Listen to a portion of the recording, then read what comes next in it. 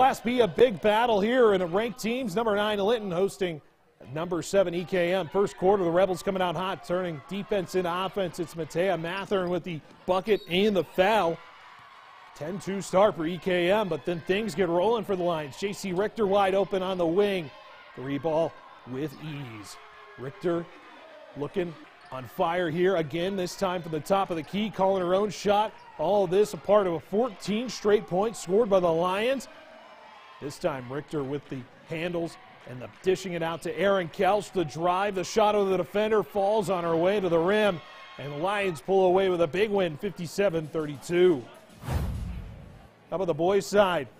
Linton trailing EKM by 9 in the third of this game. Rebels trying to extend that. Just seconds left in the quarter. Adam Nitschke calling his shot at the half court at the buzzer. Nice shot there, 12-point game, but the Lions keep chipping away. Jace Jokum with a steal coast to coast, 2 of his team high 21 points. Cutting into that lead less than 40 seconds ago. Tie game, Justin Shashik with the jump stop, finishing over 6'4" defender with the go-ahead bucket. Linton with a nice comeback win, 51-48. Other scores around the state. Shiloh girls pick up a big win over Standing Rock. Bowman boys win a close one over Glen Ellen Hebron.